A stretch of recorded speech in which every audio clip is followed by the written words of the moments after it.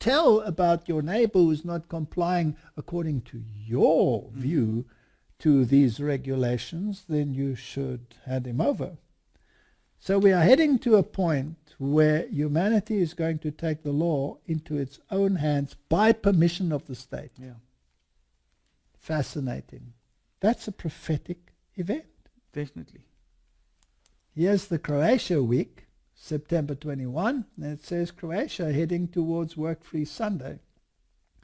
Croatia is heading towards a Work-Free Sunday in the direction of half of EU countries where Sunday working in shops is restricted.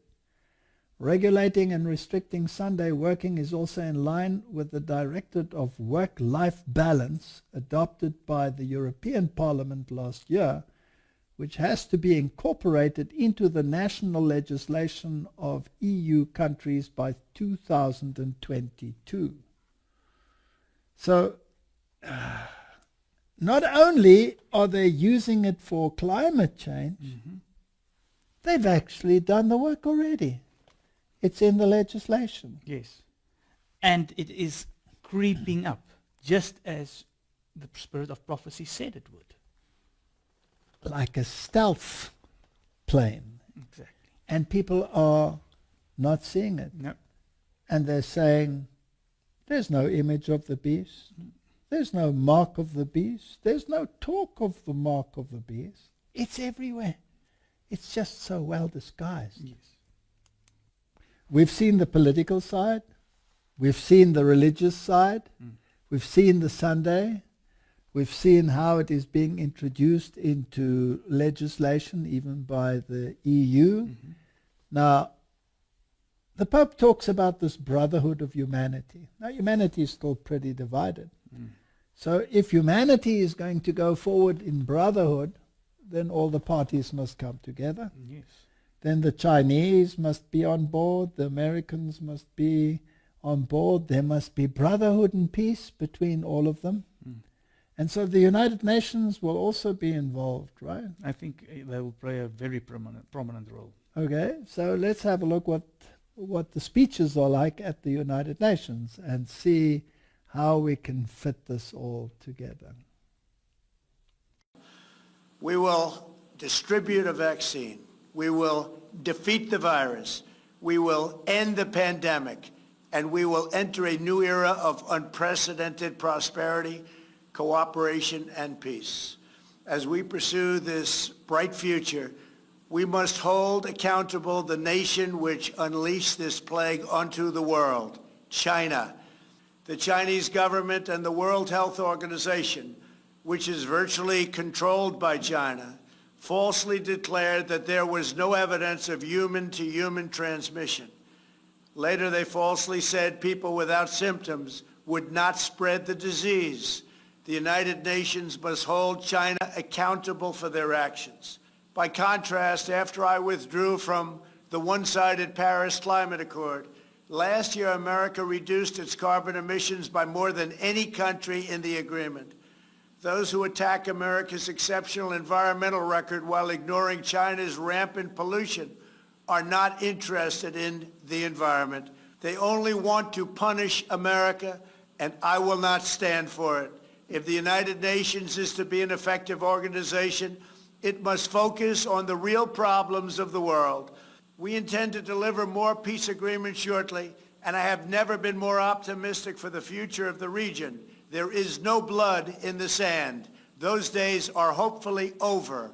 America is fulfilling our destiny as peacemaker, but it is peace through strength. We are stronger now than ever before.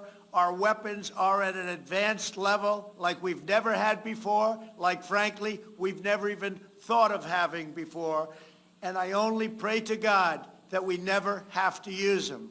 And I am proudly putting America first, just as you should be putting your countries first. That's okay. That's what you should be doing. I am supremely confident that next year, when we gather in person, we will be in the midst of one of the greatest years in our history, and frankly, hopefully, in the history of the world. We are therefore facing the choice between two different paths. One leads to enhancing multilateralism, the expression of renewed global shared responsibility and solidarity based on justice and achieving peace and unity for the human family, which is God's project for the world. The other option gives priority to self-sufficiency, to nationalism, protectionism, individualism, and isolation. This option excludes the poorest, the most vulnerable. A new ethics entails being mindful of the need for all to commit to work together to close tax havens, to avoid tax evasion and money laundering that deprive society, and also to highlight the importance of upholding justice and the common good over the interests of companies and the most powerful multinationals. We must be honest and admit that while some progress has been achieved, the international community has not truly been able to fulfill most of its promises from 5 years ago, and this leads me to reiterate that we must avoid every temptation to fall into a declarationist nominalism, which would only assuage our consciences. The United Nations was established to bring countries together as a bridge between people. Let us use the UN to transform our current challenge into an opportunity, so that together, once and for all, we can build the future we want. We are not a bargaining chip in US elections and domestic policy. Any US administration after the upcoming elections will have no choice but to surrender to the resilience of the Iranian nation. And for the world, today is the time to say no to bullying and arrogance. The era of dominance and hegemony is long over. Our nations and children deserve a better and safer world based on the rule of law.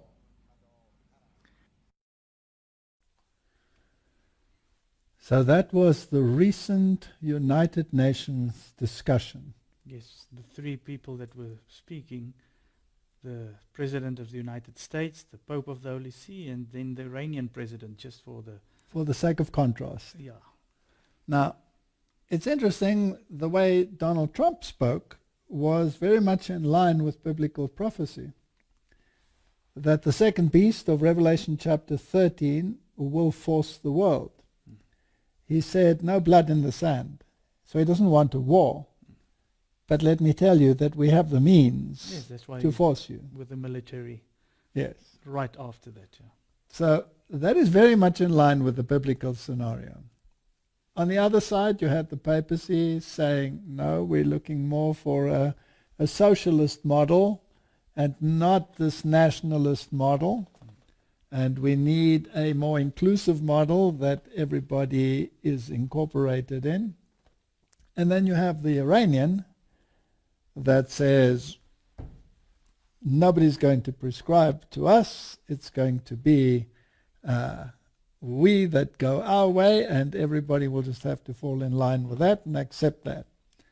Well, I've got news for them. Somehow that will be mixed together, and they will form a unit, and the whole world will eventually prescribe the mark of the beast. Now, the only way I can see it happening at the moment is through the climate change agenda. Yes. Because that affects the United States with its philosophy, that affects China with its philosophy, Iran with its philosophy, and the Holy See as the glue cementing them all together. Even Trump, who pulled out of the Paris Accord, mentioned here that although they pulled out, and then he goes on what they did to save carbon and all of this. That they're ahead of all the other countries.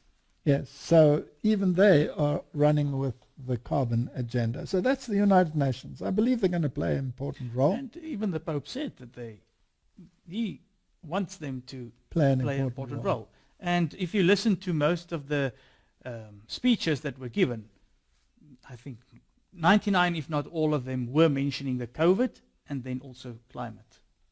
Now, having given this background, we have to see how the religious component is going to mold the minds of humanity to really want to come onto the prophetic page, as it has been predicted. So we'll have to go into some of those issues.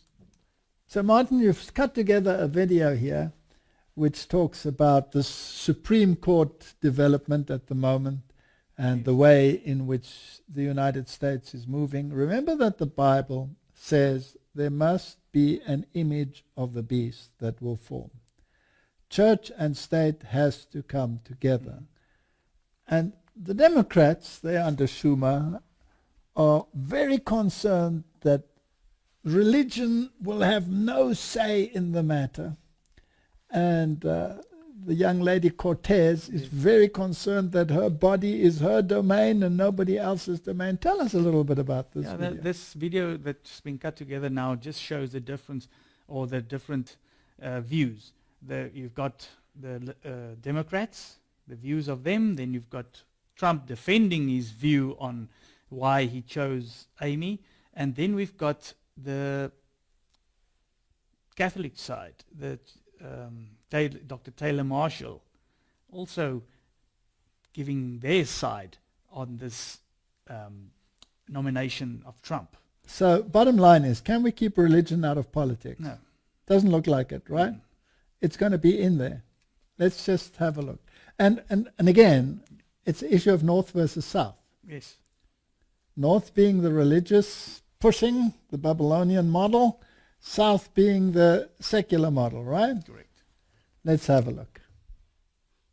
She said, "My most fervent wish is that I will not be replaced by until a new president is installed."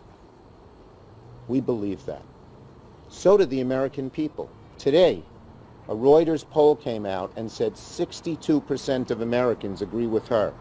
It's extraordinarily important that we understand the stakes of this vacancy. Our reproductive rights are on the line. Our labor rights are on the line. Our right to health care is on the line. Labor and union protections are on the line. Our climate is on the line. And we only need 2 more senators to say that they will abide by RBG's wish. 2 have already said it. We need 2 more. And to Mitch McConnell, we need to tell him that he is playing with fire. We need to make sure that this vacancy is protected, that our election continues, and that the American people have their say. Thank you very much. We have noticed some comments made in the media about my incredibly qualified nominee, Amy. The New York Times said her religion is not consistent with American values. She's Catholic. It covers a lot of people. It's a very disgraceful thing to say. Some of the comedians, I don't think they're comedians because comedians are supposed to be funny. They're not funny, like, at all. They're nasty, they're mean, and they think they're funny. And someday, hopefully it's in 5 years, but someday when I'm not here, they're going to be off television because their ratings, which aren't very good anyway, but their ratings are going to go down like you've never seen before. That includes a lot of others also. In fact, I'm sort of waiting for the New York Times and the Washington Post, ABC, CBS, NBC, CNN, MSDNC. I'm waiting for them to endorse me, because if they don't, they're going to drop with a thud. Like, you know, it was supposed to have happened long ago, and then we won a race, and it was a great victory. And I think we've never had a more energized base. I don't think so. Nobody's ever seen anything like it. The rallies that we're having are incredible. We call them protests.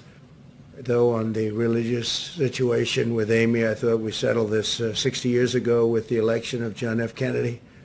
But seriously, they're going after her Catholicism. I will stand with her, fight with her, and we will make sure that these attacks stop, because they're really, it's unprecedented. They're basically fighting a major religion in our country. This is incredible. Fighting any religion, fighting Catholicism is just incredible that they can be doing it. I'm going to go ahead and say it. President Donald Trump just won the 2020 election. You do not realize how big the death of Justice Ginsburg is in this election. And if President Trump can successfully place Amy Coney Barrett into the Supreme Court, do you realize what's happening in the United States of America? Let me tell you, a lot of you are praying that rosary every day. You're on the team. This is the kind of stuff that we, small, finite humans, we can't understand what God has in plan. We have to pray and give it to God, and then he has a plan of how he's going to make things right in this world. Marriage is a sacrament. The Protestants were so wrong when the Protestants said marriage is not a sacrament. They screwed themselves over big time. And they screwed over Europe, and they screwed over Western civilization when Luther and Calvin and Cranmer and all these, I can't say, all these guys said marriage is not a sacrament. Marriage belongs to the secular state and not to the church. That was bad. That was bad. Well, that's quite a mix, right?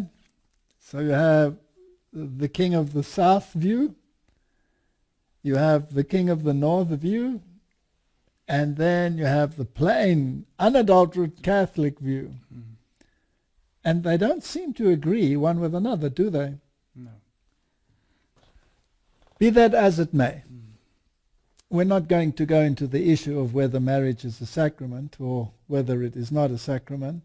The Roman Catholic Church believes, of course, that a sacrament is something that adds to your salvation, right? So it is a means to salvation. And there are various sacrifices. So certain things that you do determine your salvation. And Protestantism was quite right when it said, nothing that you do adds to your salvation. Salvation is by faith in the atonement of Jesus Christ. That doesn't negate good works. It doesn't negate doing the right thing. But any ritual that you can perform or any pilgrimage that you undertake cannot add to your salvation. So I don't think our Catholic friend understands that issue fully in terms of where Protestantism comes from. But that's not the point here. No. The point is that the divide between Protestantism and Catholicism in terms of doctrine is as great as it ever was. Mm-hmm. And yet they're going to combine. Yes. Yet they're going to work together. In the past, presidents have warned against Catholicism. They've warned against the Jesuits. Preachers warned against Catholicism, not against Catholics. I have nothing against any Catholic, but against the doctrine, which is a doctrine of salvation by what you do and by your works, rather than a doctrine of salvation where you rely on the atonement of Jesus Christ, right? So this union of Catholicism and Protestantism is predicted in the Bible. This union of Catholicism and Protestantism is predicted in the spirit of prophecy. And Donald Trump said, well, this is a major religion. It's part of the system. Isn't it interesting? I don't know if I'm putting you off course now, but how many, I mean, on the courts, the justices, most of them are Catholic. Most of them are Catholic. We have a Catholic, virtually a Catholic-run Supreme Court. Yes. And if Amy is confirmed, it will be a complete takeover, as it were. It's also interesting to me that all these role players are all part of organizations within Catholicism, and we'll have to look at that. We'll look at that now. And just another side one that I want to mention, that you also hear that Trump said that if these news agencies don't start endorsing him, they're going to have problems. They're going to have a problem. In other words, he feels that his King of the North approach is on a roll, right? Yes. Now, I'm very interested in all of these things happening. Now, here is an article in The Guardian which gives us a little bit more information. Amy Coney Barrett, spotlight falls on secretive Catholic group People of Praise. Donald Trump's nomination of Amy Coney Barrett to the Supreme Court to replace Ruth Bader Ginsburg has drawn attention to a secretive Catholic covenant community called People of Praise that counts Barrett as a member and faces claims of adhering to a highly authoritarian structure. It's almost like something that you would expect in Opus Dei, right? Where the authority of the church is absolute. And if you look at the people that Trump has nominated, they come from Knights of Columbus. Yes. They come from this covenant community. The Bible is very clear that Jesus says he did nothing in secret.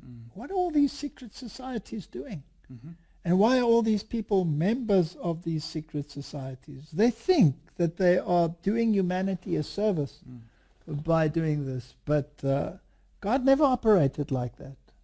What you see is what you got. You didn't have to work behind the scenes. Jesus said, I have done nothing in secret.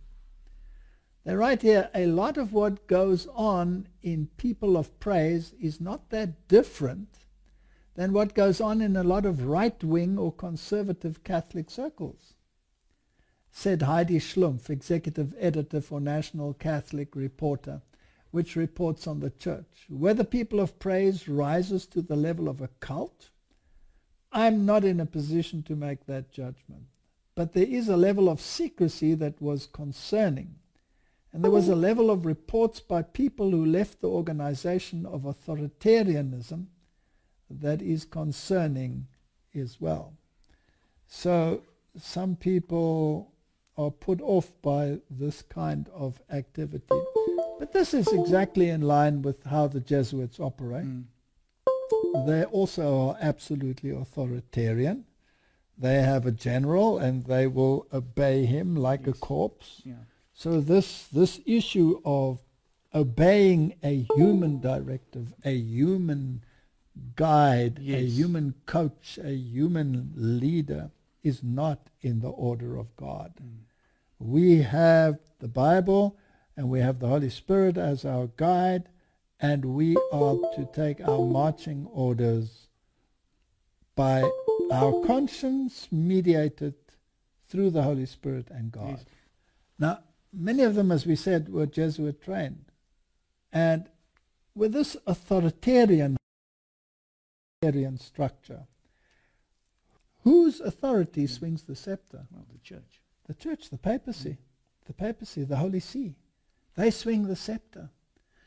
So, in other words, you have the position here where the church can swing the scepter politically, even through the Supreme Court. Yes, it's actually interesting, yeah. You have Kavanaugh on there, you have Amy on there, you have all the other Catholic judges on the Supreme Court. So if ever there is a decision, and of course the great fear is that they will reverse Roe versus Wade, etc. But that's not my point. I'm not arguing about the people. I'm not talking about whether these people are nice people or not nice people. That's not the issue. The issue is, does the church, through its authoritarian structure, have access to the mind of these people That's- to yeah. influence them in a certain direction, yes or no? Yes, definitely. And like you said, now it's in the courts and it's also in the government, because you've got the Secretary of State, you've got all these thinkers. All of them are in it. The same. So this is a very, very serious issue. And the Bible tells us that the second beast will do the will of the first beast and implement its directives. And the structure is in place. It's in place. That's the prophetic picture that we're looking at. The Business Insider tells us that historians and election experts warn Trump is behaving like Mussolini and despots that the US usually condemns. Now, this is very interesting. President Donald Trump is refusing to commit to a peaceful transfer of power, threatening to shatter a tradition that lies at the heart of the democratic process in the US. This is pure speculation. He hasn't done anything of the sort as yet. They just think he's going to do it, Yeah, right? and it's because he when they asked him, will he go peacefully, or he said, we'll have to see. We'll have So to now see, they, yeah. yeah. So the clearest parallel is that Mussolini was prime minister of a democratic coalition government from 1922 to 1925, and during that time he slowly chipped away at democratic institutions, insulting the press, using violence against the left, joking that he would be in office for 20 years, establishing a militia and a legislative body, the Grand Council, loyal to him. So they're drawing parallels. Now, I would like to draw another parallel. Mm-hmm. Mussolini is the one that was instrumental in the healing of the wound. Yes. He Papal- gave the papacy back its political power and its political territory, an independent Vatican state. And that was a prediction in prophecy. I am wondering whether with this comparison they might be right in a certain aspect, and we will see that in the future. Mhm. Will Donald Trump be the one who gives the power back to the church Mhm. and acts on behalf of the church? Then he will be a Mussolini. But he wasn't the one who started it. Yeah. Ronald Reagan started it. Yes. Remember when we go back in history, the magical moment, Time magazine, and how Reagan and the Pope conspired to assist Poland's solidarity movement and hasten the demise of communism. And it was called the Holy Alliance.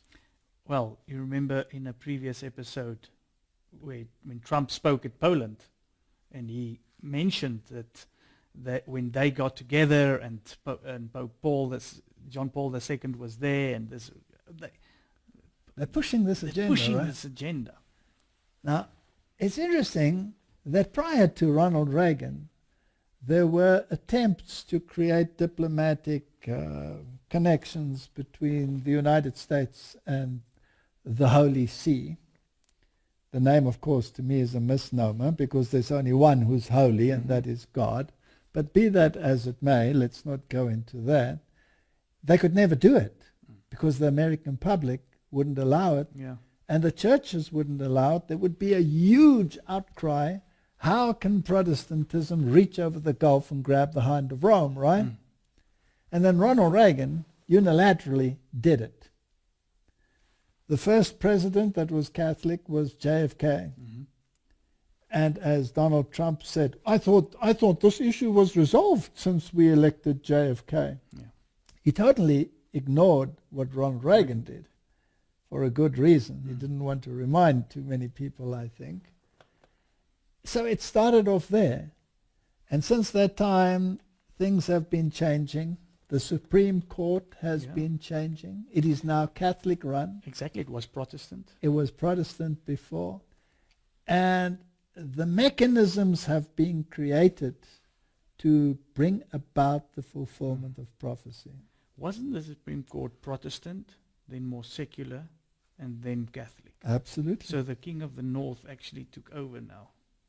He's taking over again. You're absolutely right. This is also very interesting. U.S. Attorney General Barr, militant secularists co-opted separation of church and state to attack religious freedom. Now, we said church and state was going to come together. Now, this is not any brilliance on our part. This is biblical prophecy. Yep. And this is a prophetic movement. And there were people that said there's nothing on the horizon of that nature. No. But we see it all over. Now, the last few weeks have been so instrumental Yes. that it's absolutely phenomenal. You cannot deal with all of this in one session. No.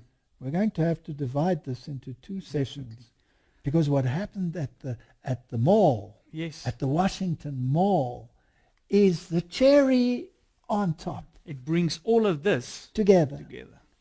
And I would love to do it all in one session, but we won't be able to. Let's just finish what this Barr part. had to say, yes. and then we'll continue with what happened at the Washington Mall. This is really where prophecy is fulfilling before our very eyes. Yes. Now, U.S. Attorney General Barr, militant secularists, co-opted separation of church and state to attack religious freedom. So he's making the separation of church and state an enemy of the state. He says, yet Americans must know that separation of church and state does not mean and never did mean separation of religion and civics. As some of our preachers said previously in our previous programs, separation of church and state is from the devil. Yeah, it's demonic. It's demonic. The Catholic Church teaches that there is a distinction between church and state, but not a total separation. And remember that this man is a member of the Knights of Columbus. And this, another secret Catholic society that endeavors to put the papal power back into the position where it was in the Middle Ages. correct. He said this for the National Catholic Prayer Breakfast. Pope Pius called it an error in his 1864 encyclical, the errors to hold that the church ought to be separated from the state and the state from the church.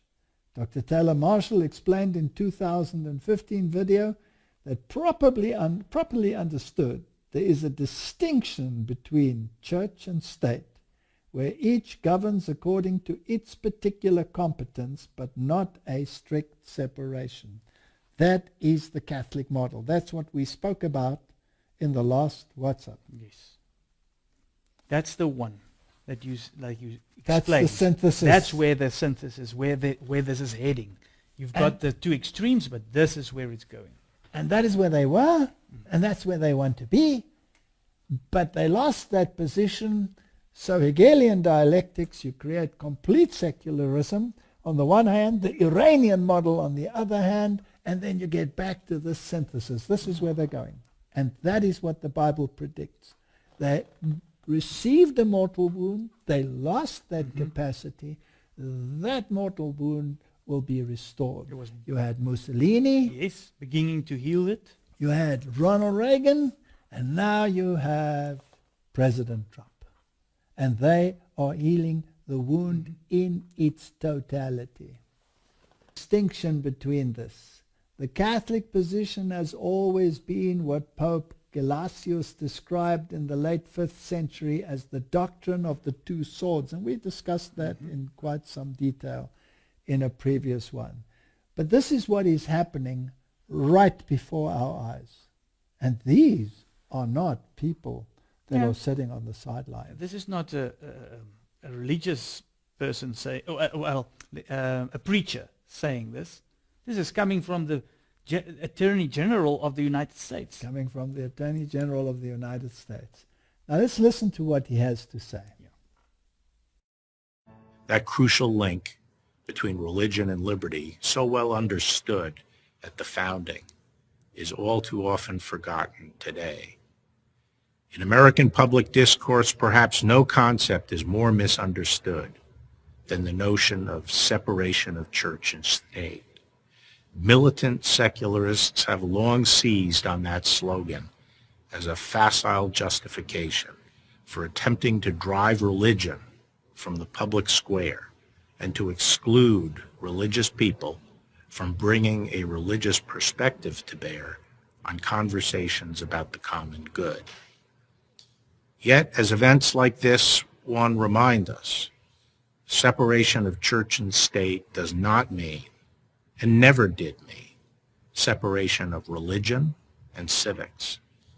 As late as 1952, Justice William O. Douglas would write for a majority of the Supreme Court that we are a religious people whose institutions presuppose a supreme being. Alexis de Tocqueville, the keenest observer of the early American Republic, praised America's separation of church and state while extolling America's union of the spirit of religion and the spirit of liberty as the key to its success. And Tocqueville identified religion as perhaps the greatest bulwark against a descent into tyranny. What is also noteworthy is he got a prestigious honorary award at the National Catholic Prayer Breakfast. And his speech clearly tells us what the thinking in the echelons of power at the moment is.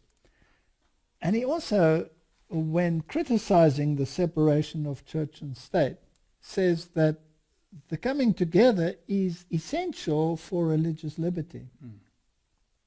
Now, as we discussed before, religious liberty to a Protestant is something totally different to religious liberty for the Roman Catholic Church. Yeah. Religious liberty, by definition, for the Roman Catholic Church is liberty to serve the common good. And he mentioned the common good as well. Yes. And the common good is defined by Rome. Yes. So in other words, you may exercise your freedom of religion, worship according to your style, as long as it doesn't contradict the common good. Yes. And this is where the crux of the matter lies. Yes. You can see this with this whole COVID situation. You've got your freedom, but when it comes to common good, sorry, you don't have a freedom. You don't have your freedom. Yeah. Yes.